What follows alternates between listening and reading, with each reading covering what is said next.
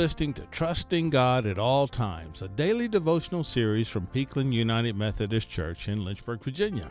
My name is Linwood Campbell, and I'm the Director of Worship and Outreach here at the church. It seems so long ago, but I used to work for a local music company that's been out of business for a long time.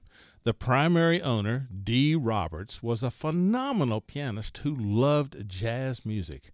I remember asking him when I first started working there if he would give me lessons. His response was, "The best lesson I can give you is to just listen." Over the years, I've tried to do that. My love for the jazz flavor of playing took root in me, and so you can probably tell it's a heavy influence in my playing. I've had the opportunity to play in a few big bands, some jazz trios, quartets, quintets, and so on. Now, the reason I tell you all this is that these Music Mondays, while being mostly me playing, they will be influenced by my style of playing, which by now you know stylistically what it will be like. And I'm putting my old friend Lynn Nash, who plays the flugelhorn and has participated with me in several projects in the last few years, I'm putting him on notice that I fully expect him to participate in this project with me. I guess I ought to call him, huh? So there you go, Dash. Now you know. Although mostly considered a children's song, I think Jesus Loves Me is relevant to all of us regardless of our age. We are all his children, big or small. We are all little ones, as the lyric puts it. So here's my take on Jesus Loves Me.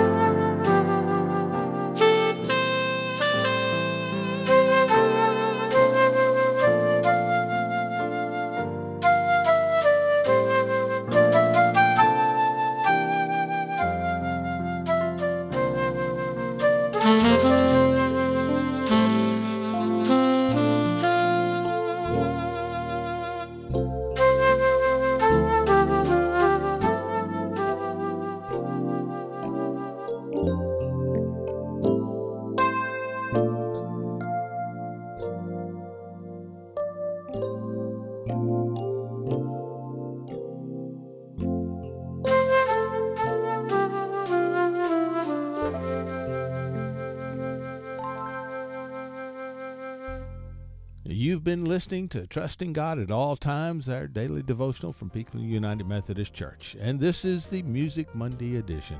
If you like this, consider sharing it with your friends. See you next week.